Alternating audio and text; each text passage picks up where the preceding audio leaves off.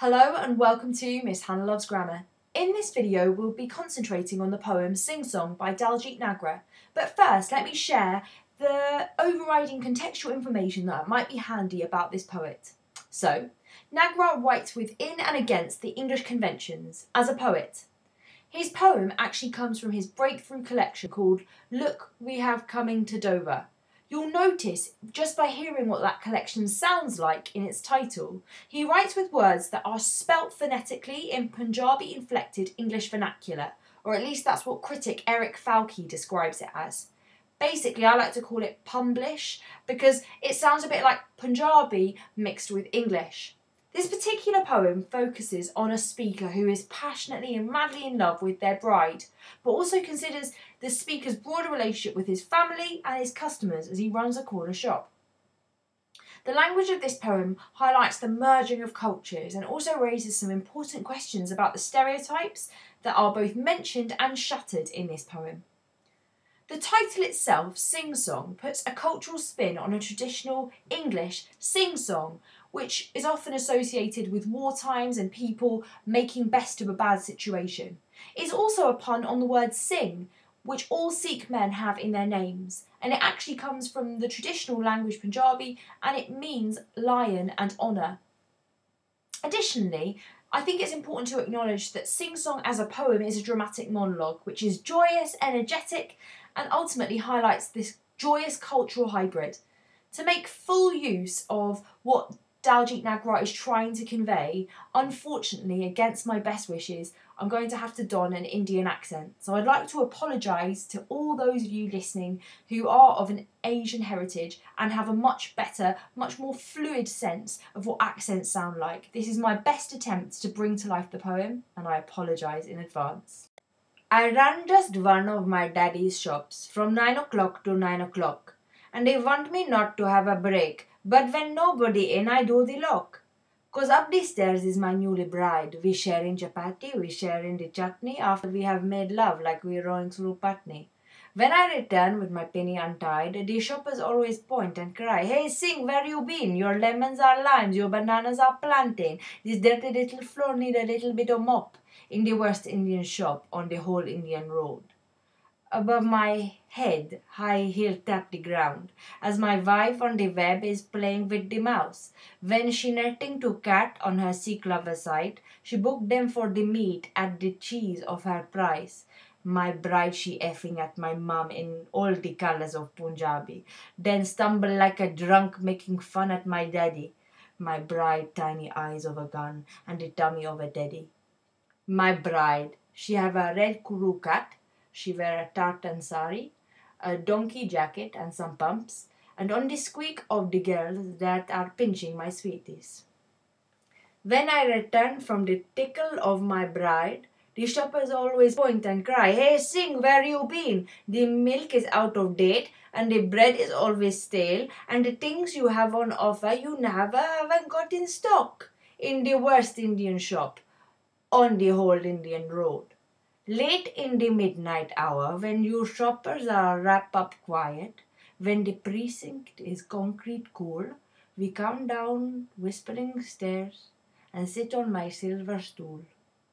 From behind the chocolate bars, we stare past the half-price window signs at the beaches of the UK in the brighty moon.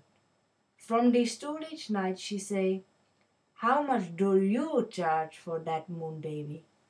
From the stoolage night I say, "Is half the cost of you baby." From the stoolage night she say, "How much does that come to baby?" From the stoolage night I say, "Is priceless baby."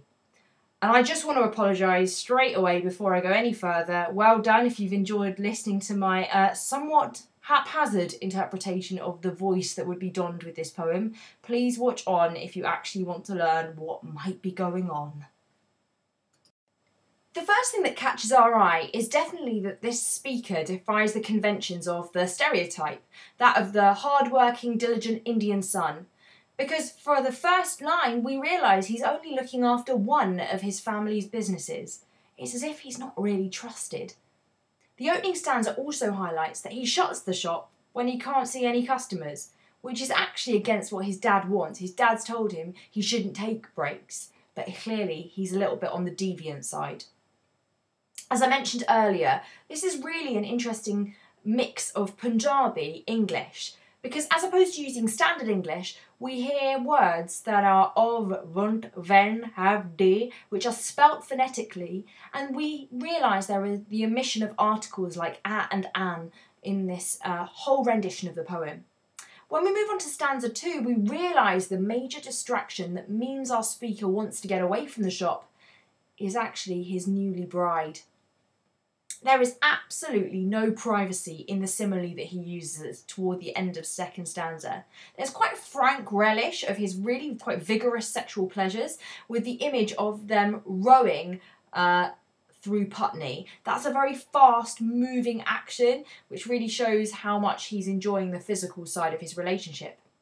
As we move on though, the frustration of the customers seems to me anyway to echo society's disapproval of him leaving the shop.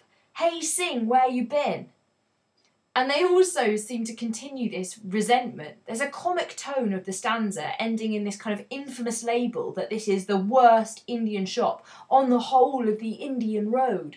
It's as if to say there are lots of reasons why this shop is rubbish. For a start, the lemons are limes, the bananas are plantain, the floor is dirty and it needs a mop.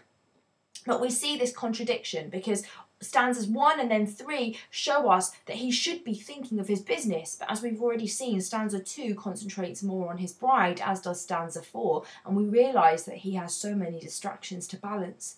His wife, as we learn in the 4th section of this poem, is the opposite of a modest and well-behaved domestic woman.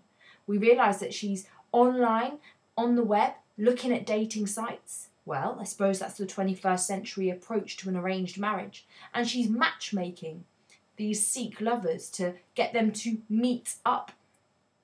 I like the pun of mouse when he's talking about her playing with the mouse and that she's acting like a cat.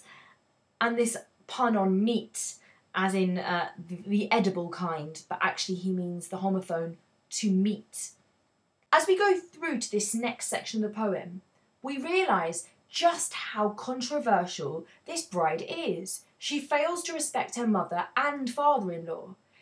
Instead of actually being polite, as we might expect someone to behave with their in-laws, she swears at her mum in all the colours of Punjabi. Well, this is her mother-in-law, but still it's incredibly rude.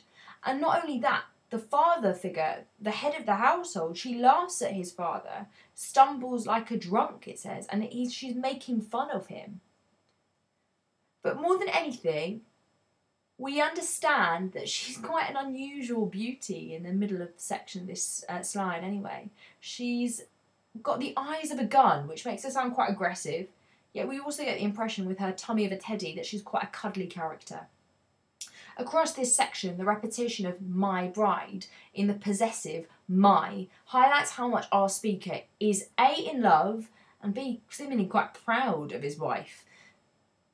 I think it's interesting in the final section of this particular slide, when we look at the description of what she's wearing, she definitely seems like a bit of a rebel. She's got quite an edgy sense of style, which is both her Scottish and Indian style sari, which is in tartan, a Scottish print, alongside quite a masculine looking jacket that is described as a donkey jacket. She's got quite a formal sort of hardline haircut. It's called a crew cut that sounds quite masculine.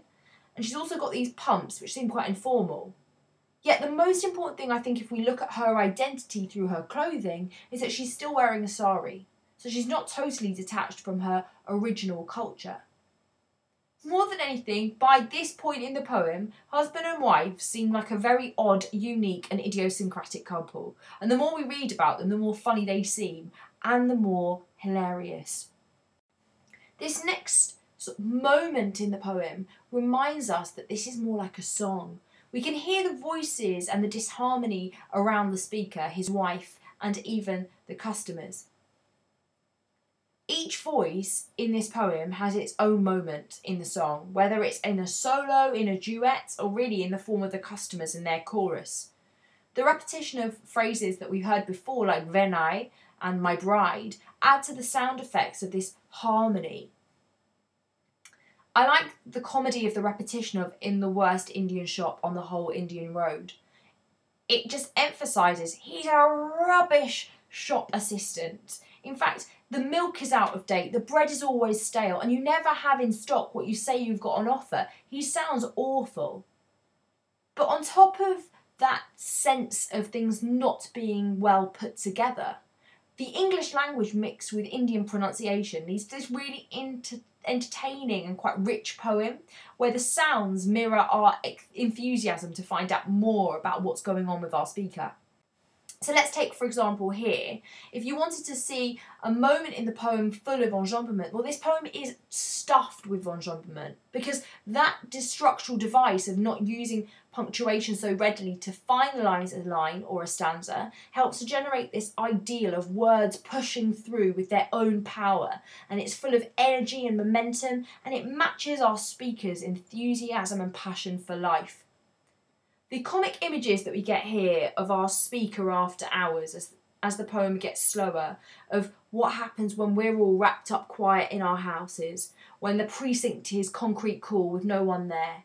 The idea that they go downstairs and they sit on the silver stool, and they sit from behind where the chocolate bars are, and they stare past the half-price window signs, and they look out the beach to the UK in the brighty moon.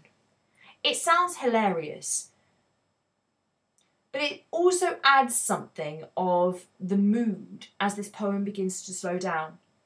Just a point of information that's not so much particular to one section of this poem, but it's interesting to note that the most commonly used piece of punctuation across the whole poem, as is the last thing on this particular slide, is the hyphen.